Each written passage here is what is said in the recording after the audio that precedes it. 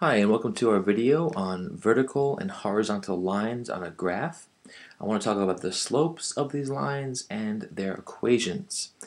And I want to really get your sense of patterns here up to speed on why all of this makes a lot of sense. So let's get started. A vertical line, of course, is a line that's vertical, meaning it goes straight up and down, right? Perfectly straight up or down. And we'll call this line V for vertical. A horizontal line, of course, is a line that in a sense is flat, right? It doesn't rise or fall at all. And we'll call this line H for horizontal. Some properties here. Well, a horizontal line, what has to happen? Well, our slope has to be 0. And for a vertical line, what happens? Well, for a vertical line, our slope is undefined. And we'll come back to that in a moment. What else has to happen? Well, on a horizontal line, let's just plot some points on there. How about this point and this point? Well, any points we pick on a horizontal line will be at the same elevation, right? And all of these points, well, here x is equal to 5, negative 10. Here x is equal to 25, negative 10. On a horizontal line, all of the y values are the same. That's because the height's the same, right? It never goes up or down. So on a horizontal line, right, all y values are, that's not very clear, different pen, all y values are equal. What about a vertical line? Well, if I pick a point here, and let's say a point here, it doesn't matter now what point I'm picking on the vertical line. What do you notice? Well, this point down here, the x value is 15 and the y value is 0. But this point up here, the x value is 15 and the y value is 10. If you think about every point on this line, which is neither bending to the left or right at all, that means all the x values are the same, right?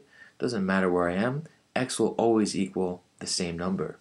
So on a vertical line, our x values are all the same.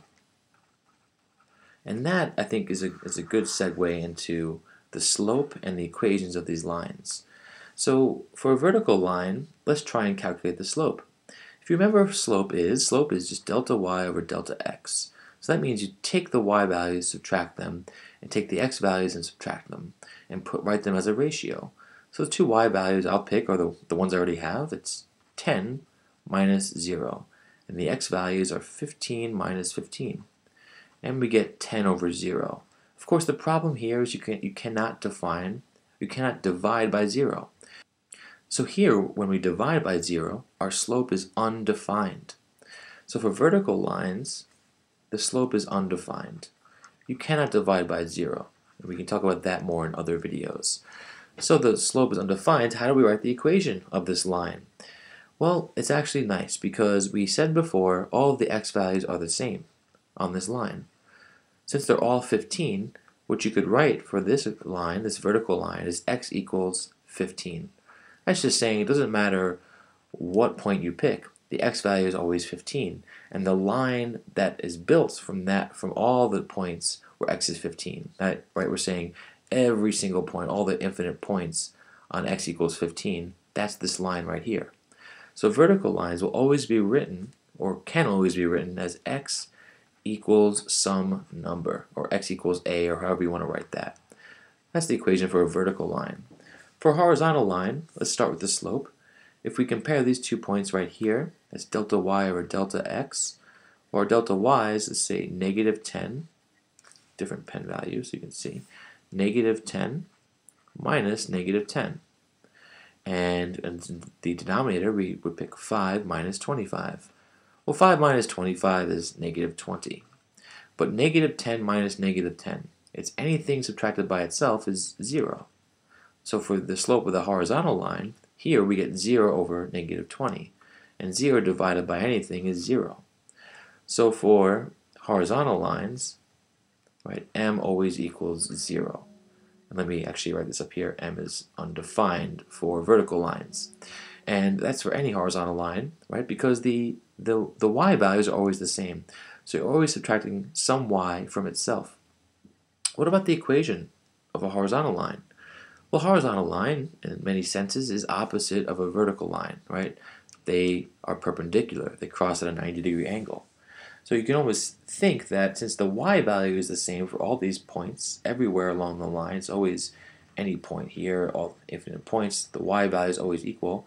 We could write an equation for this line as y, right, equals -10. And what we're saying there is, well, this line is every point when y is -10.